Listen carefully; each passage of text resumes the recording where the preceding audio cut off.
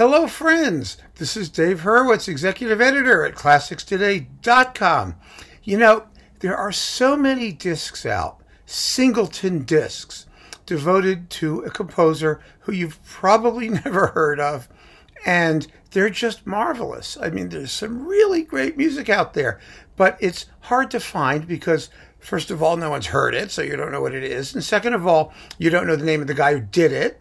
And thirdly, there isn't much, even if they were relatively prolific composers. So you have to find these single discs, and then you buy them and you put them in your collection, and they vanish because it's only a single disc. There isn't like a nice chunk of something that you can build upon and that strikes your eye every time you're looking for something to listen to. And one such I am going to talk about today. Yes, it is the marvelous, absolutely fabulous Frederick Shepherd Converse.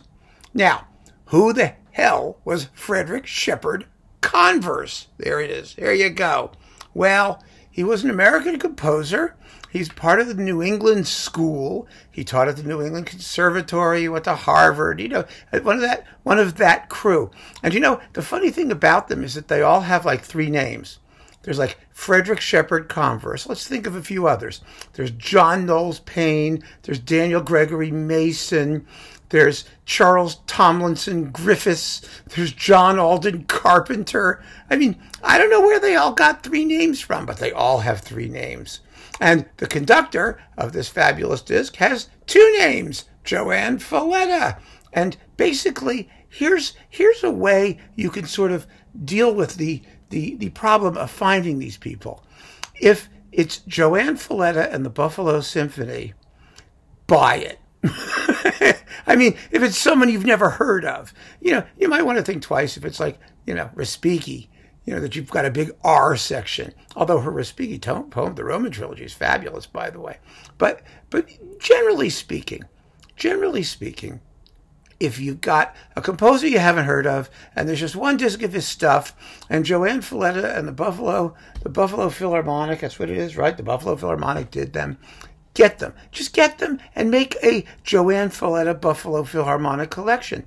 And, you know, on Naxos, and you'll have a really, really nice collection of top quality performances of unusual music. I mean, it's a pretty simple project.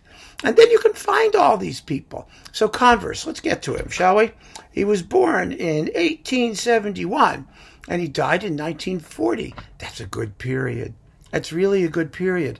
You know, one of the things that we were taught in our peregrinations through the world of classical music was that there was a golden age of the orchestra. It was the classical period, the period of Haydn, Mozart, and Beethoven. That's not true. That isn't true at all. It's totally untrue, because not only was the orchestra in a very primitive state of development in that period, relatively speaking, even though these composers transcended that and wrote, you know, amazing music and masterpieces, but the fact of the matter is that the modern symphony orchestra, as we understand it, as invented by Habeneck at the Paris Conservatoire, for example, in 1828, when it got started, that was the earliest one. And you hear stories about how, like, oh, the oldest orchestra is the Leipzig Gewandhaus. It's 500 years old. It's nonsense. We're talking about regularly constituted modern orchestras that played regular series of music in a way we would recognize it now. That didn't really get started till the 1840s. And the orchestras that started it were the New York Philharmonic in 1842 and the Vienna Philharmonic in 1842. They're basically the same age. And then there was the Paris Conservatoire. Gradually, these things started to evolve.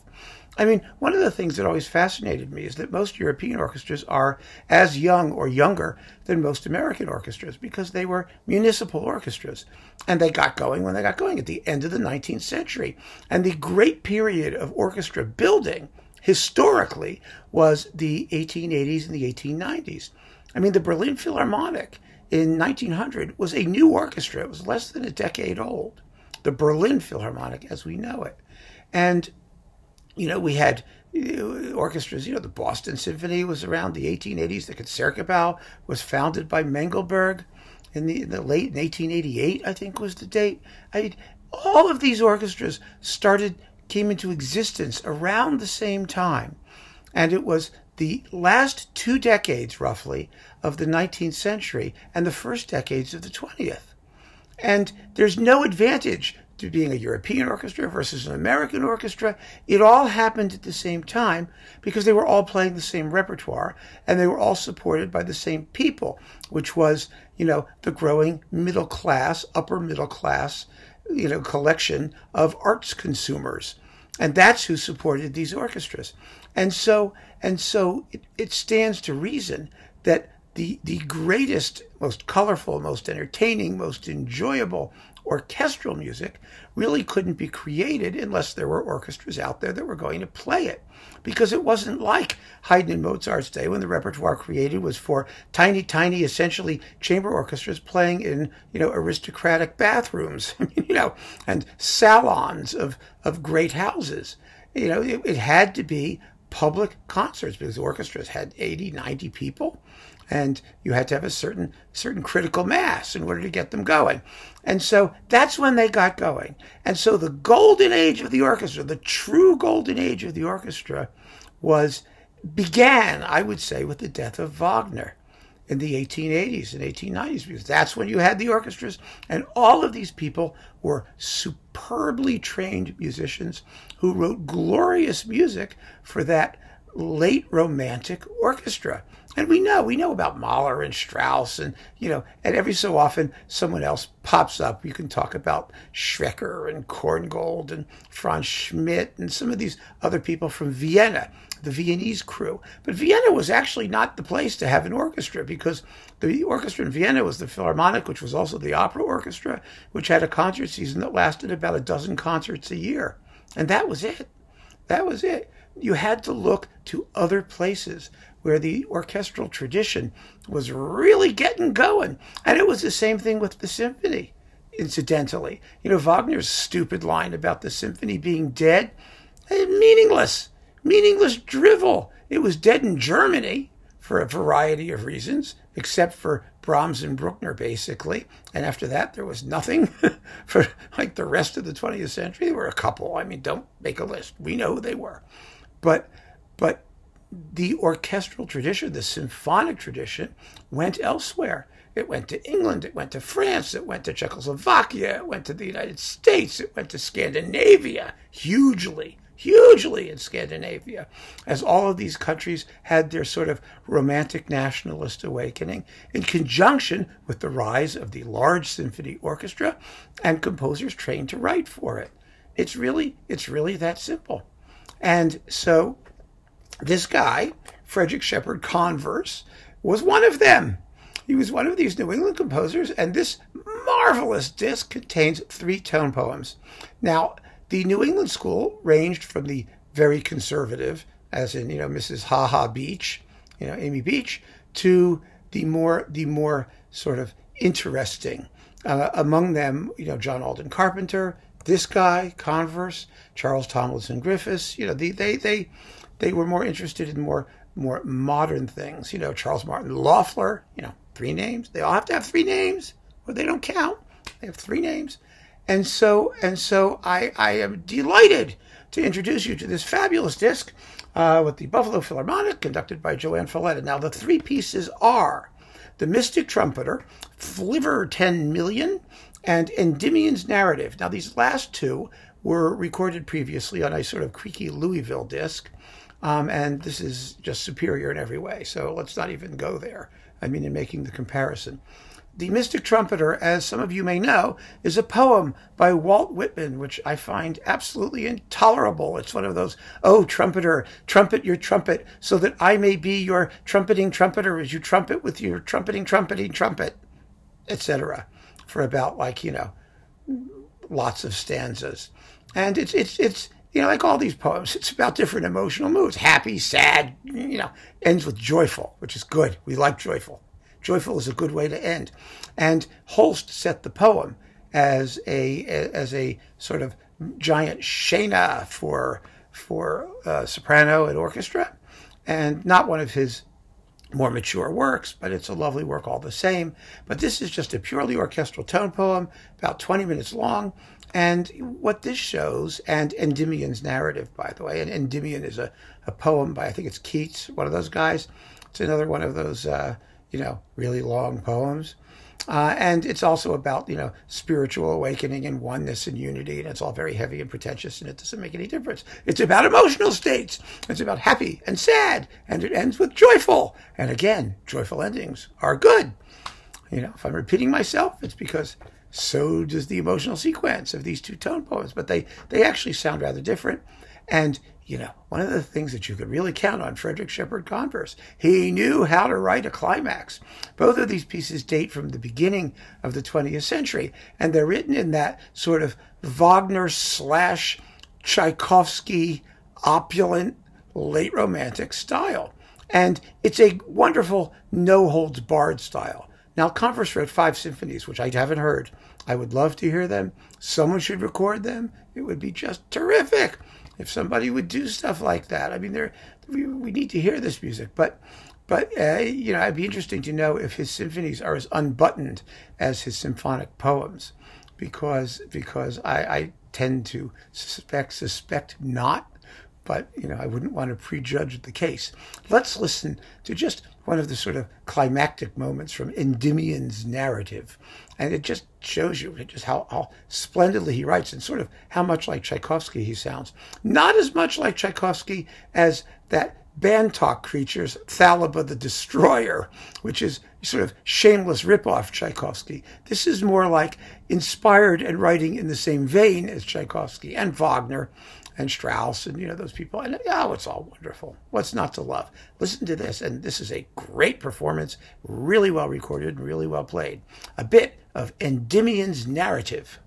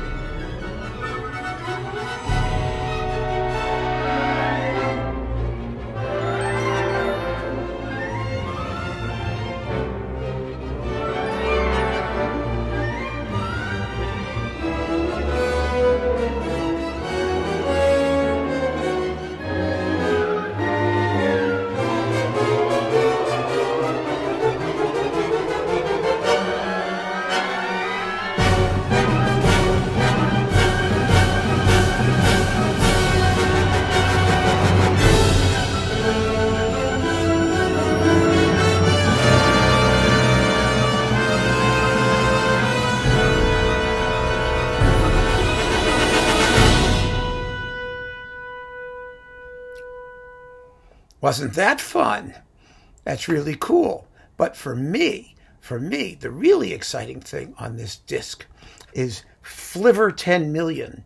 Now, what is a Flivver 10 million? Well, first of all, this was composed later. It was composed around 1930 or somewhere in there, and or in the 1930s. And it shows, first of all, that Converse really did sort of evolve as a composer. He became recognizably more modern in style as time went on, which is often a good thing if you start from a sort of, fusty old traditional background, as Converse came from. And Flivver 10 million is the story of the 10 millionth Ford motor car. And it's just marvelous. It was written under the inspiration of Honegger's Pacific 231, about the railroad train. So it's an industrial mechanical piece, but only part of the way, because only for the part where Flivver is getting built.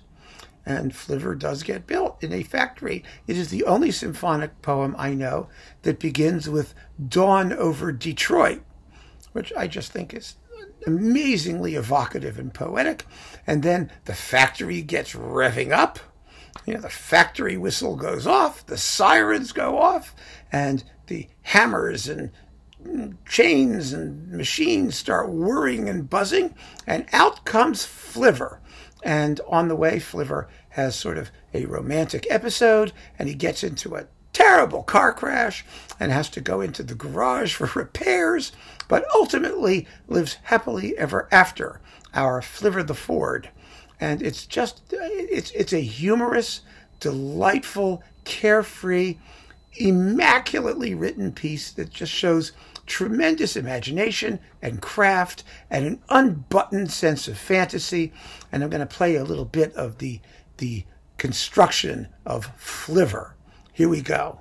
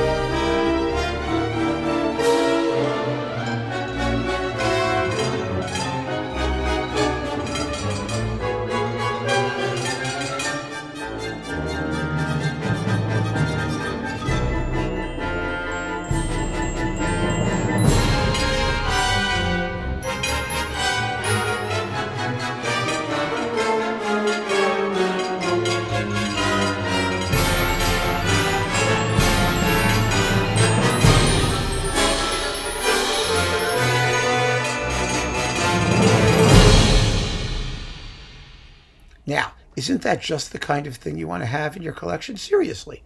You know, it's a novelty, a wonderful novelty. It bears repetition very well. There are so many beautiful touches of orchestration and good tunes.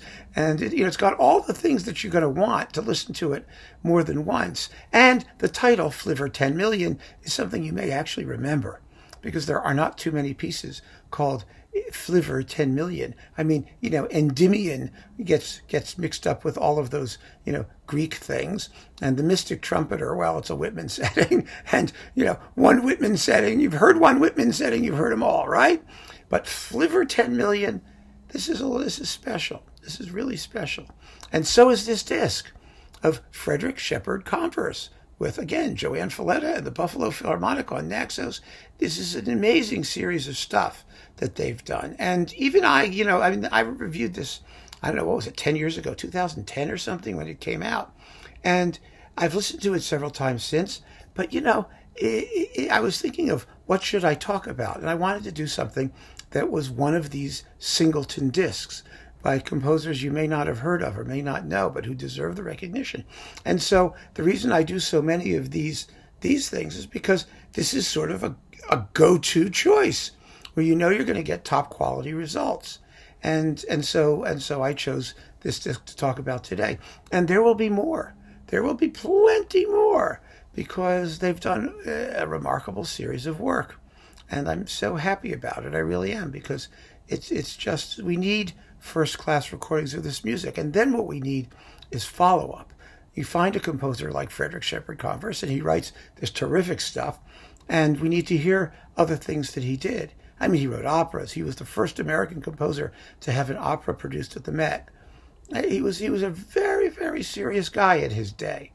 And it seems to me that a lot of the reason that this generation of composers was ignored and fell into desuetude is because they were not modern enough. They weren't part of the avant-garde. They weren't part of the Second Viennese school. And then, of course, all the other horrible ensuing things in modern music happened during the latter half of the 20th century. And nobody was going to revive this stuff. But the fact is, the orchestras are there, and they're looking for stuff to do.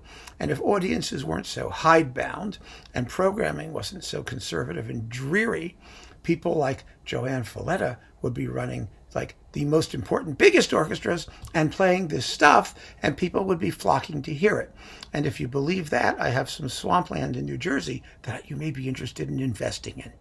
In the meantime, Keep on listening to Frederick Shepherd Converse and all of the other marvelous musicians who pop up in this fabulous series of American classics on Naxos. So there it is. Take care, and thanks for joining me.